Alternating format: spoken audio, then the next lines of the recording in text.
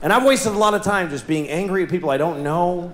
You know, it's amazing how nasty we can get as people, depending on the situation. Like, most people are okay, as long as they're okay. But if you put people in certain contexts, they just change. Like, when I'm in my car, I have a different set of values. I am the worst person I can be when I'm behind the wheel, which is when I'm at my most dangerous. When you're driving, that's when you need to be the most compassionate and responsible of any other time in your life, because you are fucking driving a weapon amongst weapons. And yet it's the worst people get, and I am the worst. One time I was driving, and there was a guy ahead of me, and he kinda, I don't know, he sort of drifted into my lane for a second, and this came out of my mouth. I said, "Worthless piece of shit."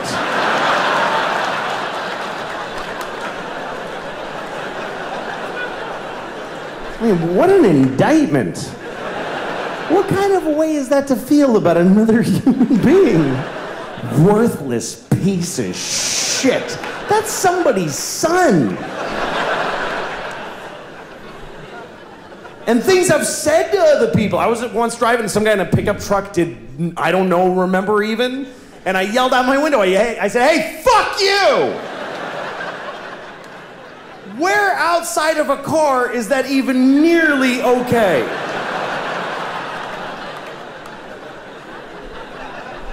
If you were in an elevator and you were like right next to a person's body and whatever, like he leaned into you a little bit, would you ever turn right to their face and go, "Hey, fuck you"?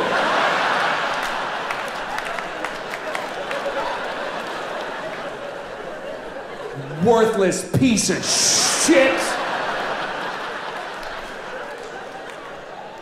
No. Literally 0 people would ever do that. But put a couple of pieces of glass and some road between you, there's nothing you would not say to them. "I hope you die." I said that to a person. "I hope you die."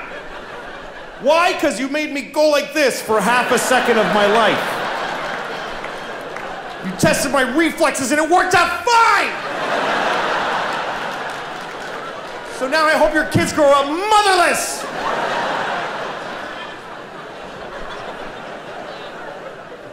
I mean, what am I capable of? I'd like to think that I'm a nice person, but I don't know, man. A lot of it is context.